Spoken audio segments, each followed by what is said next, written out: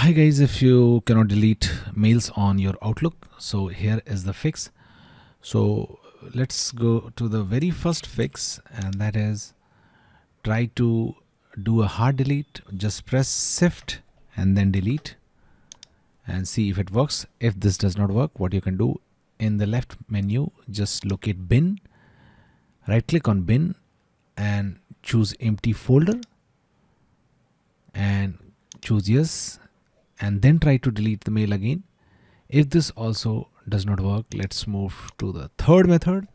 Just search control panel and open control panel. Now choose large icons in view by. Okay, this large icon, and locate mail. It will be alphabetically sorted, so there is no problem in finding and locating mail. Click on it and this mail setup will open up. Now click on email accounts. Now double click on your email account name and then click on more settings from the window which opens up. Now click on advanced tab. Now what you have to do, you have to check this option, mark items for deletion, but do not move them automatically. And second option, purge items when switching folders while online. Click on OK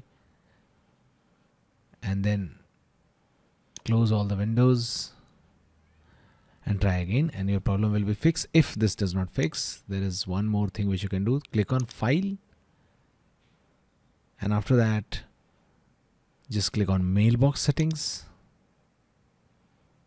and just click on clean up old items